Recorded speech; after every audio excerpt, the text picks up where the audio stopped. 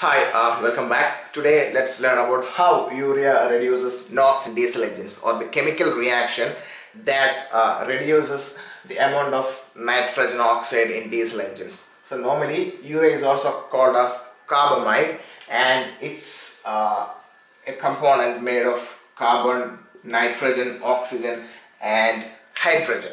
So let's see how the NOx is being reduced. NOx is a very harmful component coming from the exhaust of automobile engines. So it's very harmful. It increases the global warming. So it's very important to reduce the amount of NOx coming from the exhaust. So urea supports a chemical reaction which reduces the NOx. Let's see how it happens.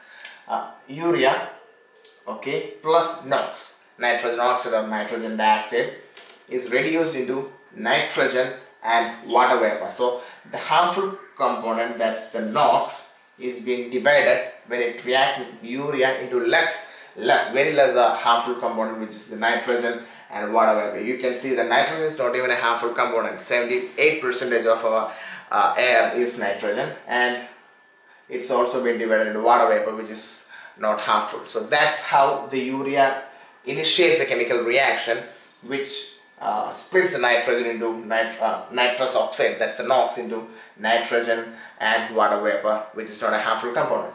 Okay, how it is being done is that the urea solution is injected into the exhaust line, where it evaporates inside the exhaust line, okay, and mixes with the exhaust, and there it creates this particular chemical reaction as shown over here, and that will reduce the NOx, nitrogen monoxide or nitrogen dioxide, in this manner. Urea plus nitrous oxide gives nitrogen and water vapor. That's how urea helps to reduce the amount of NOx in diesel engines. I believe you understand it. If you like this video, please click the like button or do drop a comment. You can also subscribe to us by clicking the subscribe button so that you will daily get technical video updates.